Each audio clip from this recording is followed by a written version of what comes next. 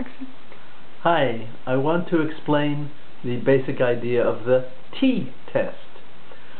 The t-test is usually used, most often used, to tell if there is a difference between two groups of numbers. Maybe with and without advertising or something like that. The result of a t-test is a number, which is the chance that the difference is an accident.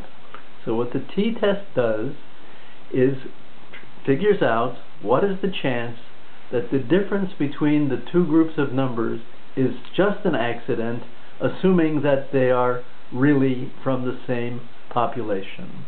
The probability, the chance that it's an accident, is called the p-value, and if the p-value is less than usually 5%, you conclude that the difference between the two groups actually is real. It's called statistically significant. If the difference between the two groups, the p-value, is over that, if it's maybe 25%, you say, well, it could be an accident. Not statistically significant. So that's the purpose of a t-test. How do you use it?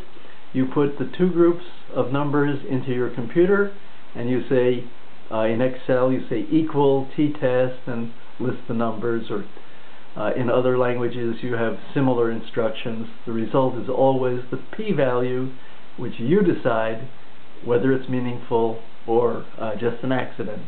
Thank you. That's the basic idea of the two-sample t-test.